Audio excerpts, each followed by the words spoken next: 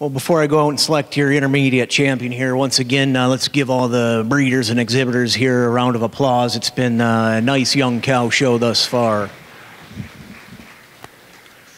I've separated the three cows, young cows here that I feel fit the profile, what I like to see, good uddered cows, cows that look like they melt, cows that look like they're going to last. First place junior 2-year-old, extremely high style, feminine cow with a great openness and slant to her rib, wears a really good udder. And then our first place senior 2, a powerful deep ribbed cow with exceptional quality all the way veination through that udder. And then our first place junior 3, a cow that's feminine but has that strength and balance to go along with it. I'm going to go out, select your intermediate reserve and honorable mention in that order, and once again, if you would receive them with a round of applause as I make my selection.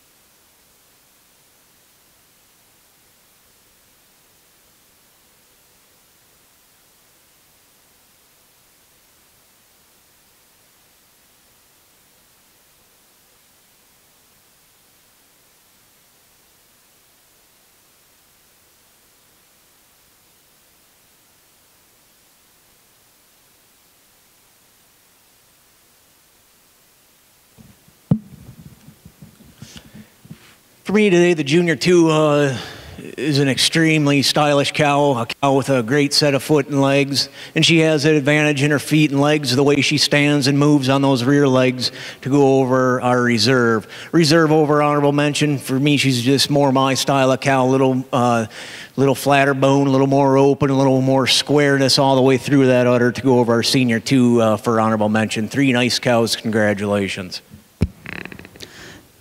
The intermediate champion, sponsored by Suregain, number 57, Expo Brady Seoko, exhibited by Blois Thompson and David Diamond. The reserve intermediate champion, sponsored by Good Equipment, ring number 74, East River Goldwyn Deb 33, exhibited by Cobequid Holsteins. And the honorable mention, sponsored by Select Sires Generations, ring number 67, the entry of Marbury Bruno Lawless, exhibited by Bernadale Holsteins. So once again, the intermediate champion, ring number 57, the reserve to 74, and the honorable mention to ring 67.